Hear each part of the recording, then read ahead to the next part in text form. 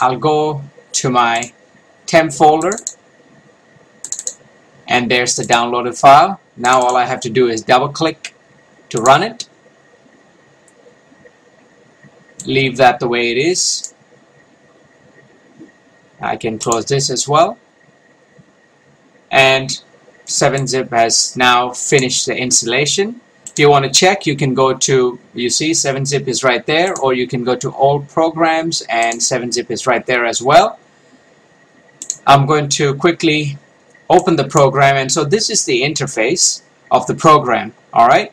And you could easily open the program and create new files, or basically add to an archive or extract or anything like, do things like that.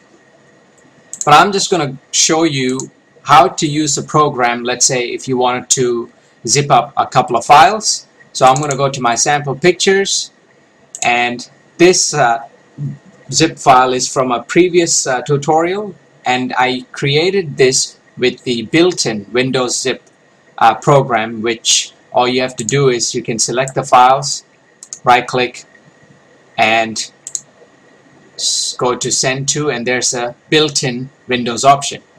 But in this case, I'm just going to delete this file.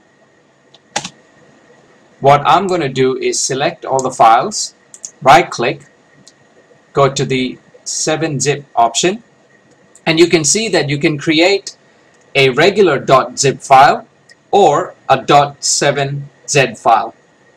If you're creating the .7z file, then the person you're sending this zip file to, or the 7z file to, should also have 7-zip installed. Alright? So I'm just going to create the 7z file version, and there's the file right there. It says sample pictures.7z. So 7-zip is capable of handling quite a few formats. Basically, you can create those compressed formats and unzip those formats, and it's also capable of unzipping a whole lot of other file formats as well, and you will see that on the screen right now. So this is how you download, install, and run 7-zip. If you have any doubts or questions, or if you have any comments, please feel free to leave them on the website or use a contact me form to